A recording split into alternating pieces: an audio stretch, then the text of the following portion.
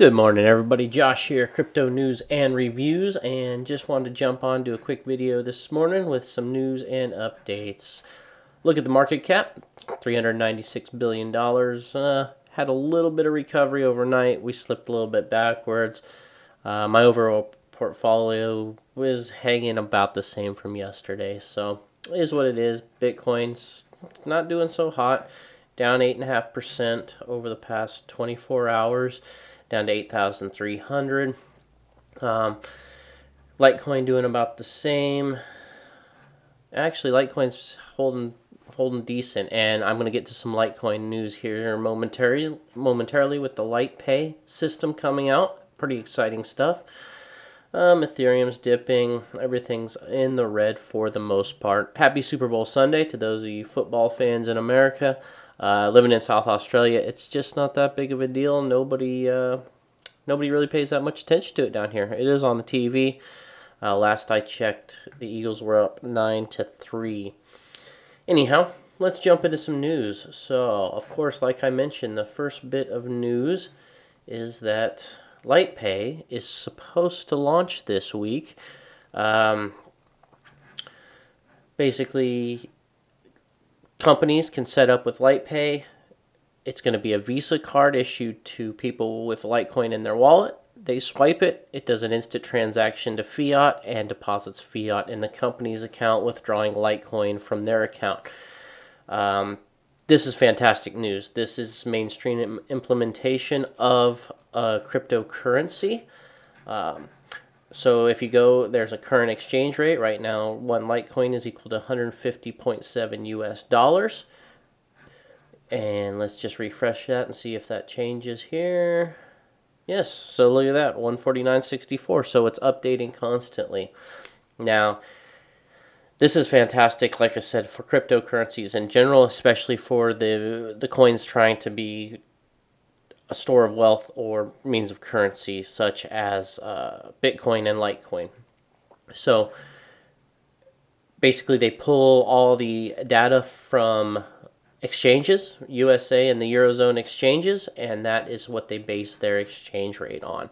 Now it's going to be a Visa card, which is a magnificent. Visa's accepted almost everywhere in the world, and there won't be any international exchange rates on that. The other beauty of this is, I saw it somewhere on here. Let's go into accepting Litecoin.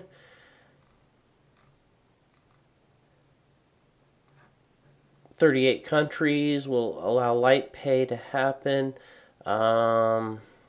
I saw it in here somewhere. Of course, if you click to accept it now, it still says it's in private beta with sign-up starting February 2018, which we are now in February 2018. So once again, promise of technology. This year, we better see some coming out. We better see some real-life implementation. Now, I did see somewhere, here it is right here. Credit cards take up to a 3% processing fee on every transaction. Litecoin and Litepay will be direct bank deposits with a simple flat rate of a 1% settlement charge. So that's significant. I would absolutely use this if I'm traveling. I go to the States quite a bit. Same with Asia, New Zealand. Instead of having to convert money over, my bank charges me the credit card fees plus like a 2.8% or something when I use international transactions. This is going to be a 1%. I just would load up my Litecoin wallet, spend on my Visa card, automatically converts to the current rate and deducts it as US dollars. Super excited about this. I have submitted my email address. I'm going to apply for this as soon as it's available, and we'll put it to a real world test. So as soon as I do that, I will do a video on my first Litecoin transaction in the real world. I'll go buy a coffee or a muffin from the bakery here and see how that goes. Next bit of news is this is something I've been saying. This is interesting. Cryptocurrencies are necessary for blockchains to operate. So a lot of people understand, they kind of get that the blockchain is here to stay and it's a technology we need. But why do we need cryptocurrencies? What's the point of having coins and tokens when the blockchain is simply a ledger? Well, this article what the basics idea is that you have to have some incentive. Banks have incentive to offer credit cards and loans through interest. Well, miners, if there's no incentive, why would they mine? What's the point of building a rig, spending the electricity, if there's no incentive? The coins, the tokens, are rewards. Same with staking. Why would you hold any Cardano coming up here in the future for staking if there's no reward for staking? Why wouldn't you just convert it over to a currency like Litecoin that you could spend and spend it? Same with Litecoin. If there's no incentive to mine Litecoin or Bitcoin, why would anybody mine it? So that's why coins are necessary. I think that's what a lot of people don't get. They understand blockchain's important and it is the future, but why do we need this market, this cryptocurrency market? It seems unnecessary. And that's what the South Korean finance minister is saying, is blockchain technology can disrupt and revolutionize the world. But for open source blockchain networks, cryptocurrencies are necessary as incentives for individuals to participate in the network. So once again, yeah, you need some incentive for people to mine, for people to stake their coins. If there's no incentive, nobody's going to participate, and then it's a useless technology. So that's what a lot of people, I think, don't understand at the moment, and that's what you should try to, when people ask you about blockchain, and you explain how the blockchain works as this public ledger, but people say, well, okay, why should I invest? Why do I need coins? Well, it's the incentive program, and that's what's going to drive the price of cryptocurrencies, is that these coins will fuel the blockchain. So blockchain and cryptocurrencies, even though they're slightly separated from each other, they're impossible to exist without one another. So I thought that was a good article. That is from newsbtc.com. Coin market. Oh, all right. So we've had crypto celebrities. Well, now we have crypto countries. So the next craze. And I'm just setting up my account, so as soon as I get on, I'll do a video on this more in depth. But what I want to touch on is slightly separate from this. So the next Ethereum blockchain game has arrived, and early adapters are rushing to cash in on the next crypto craze, crypto countries. So similar to crypto celebrities, you can now buy countries, and there's a little bit more to this one, though, than crypto kitties or crypto celebrities, where those you were literally just trading, or not even trading, but with crypto celebrities, you could purchase the celebrity, and then hopefully somebody else purchased it from you at a higher rate, giving you a percentage with a chance of donating to the celebrity. If the celebrity registered, you could donate to a foundation of their choice. But anyway, blockchain-based collectors games such as these create a level of FOMO that cause assets to change hands for thousands of dollars. Now, one key difference with crypto countries is that rewards go up as the countries increase in value. So basically, now they're building this into a game. So it's not just going to be like you buy the U.S. and hope somebody else wants to throw down more for the U.S.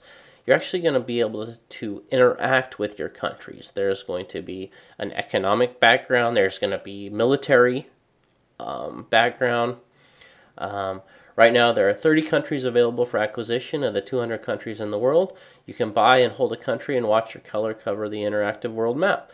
But the developers have announced a game mode where country owners can participate in battles and war to gain profits. So I'm guessing you'll be able to invest even more Ethereum, build up an army, build up politics, and then interact with other countries based on their, possibly even take over countries and gain their coins.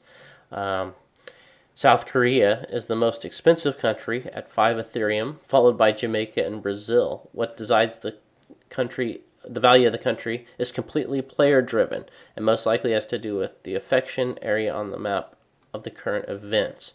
So within the game, there's going to be a whole dynamic of world politics and war and all of this taking place, and you can actually be rewarded by building a stronger military, etc. So it's interesting. Again, I'm going to set up my account. I'm just going to go in and have some fun with this. If I can get something for 1 Ethereum, I may do it just as an experiment. I know the crypto celebrities took off, crypto kitties took off. But the more important thing out of this is, well, 2 things. First off, it shows the immaturity and that we really want something to use our cryptocurrencies for beyond just trading them on exchanges. So right now, there's not a whole lot you can do with cryptocurrency other than trade it on exchanges. So anything right now is being flocked to. We desperately need something to do with our cryptocurrencies. That's why I'm saying 2018, these companies that are promising all this technology and this implementation in the real world, they need to come through with it, because we are desperately starving to do something with our cryptocurrencies. So that's one thing it shows. But the second thing I think it shows is, and I've touched on this before, the idea that digital assets, one-of-a-kind, limited digital assets with the blockchain can become actual positive assets. One-off artwork, one-of-a-kind manuscripts, whatever it may be, that you can prove on the blockchain, there's only one of these, could become as valuable as, say, a football card that has an autograph that's a one of one. That's much more valuable than a card that they printed 100 million of, you know what I mean? It's the idea that there's only one of these, or only 5 of these, or only 10 of these. That people love that, and people chase that.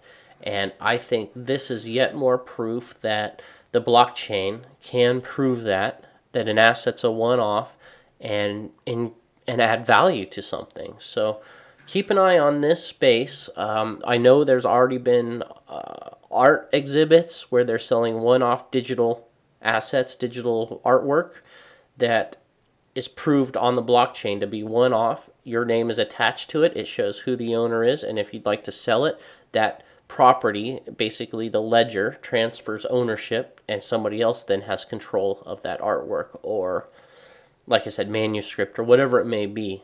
But the idea that there's only one of them always drives value, and the blockchain is something that can prove that. So basically, when you buy Russia, you're the only person in the world that owns it. Now granted, the value of that is only worth it if somebody else finds value in that as well. But I think that's something the blockchain can help with. So anyway, that's the news for the day, guys. I just thought I'd jump on, do a little video about the few articles I found interesting today. Of course, Sunday, Super Bowl Sunday, the news is a little slow, but I think this is interesting. So yeah, I'm gonna set up an account. I'll jump in there, and I will do a video as soon as I get established on the world map. So we'll see how that goes. Thanks for watching. Like and subscribe below. Again, we're gaining traction. I really appreciate it. Everybody that's subscribing. I'm having a lot of fun doing these videos. I'm going to keep them coming every day, 2, 3 a day if the news deems it worthy. And yeah, we'll talk to you soon. Take care, guys.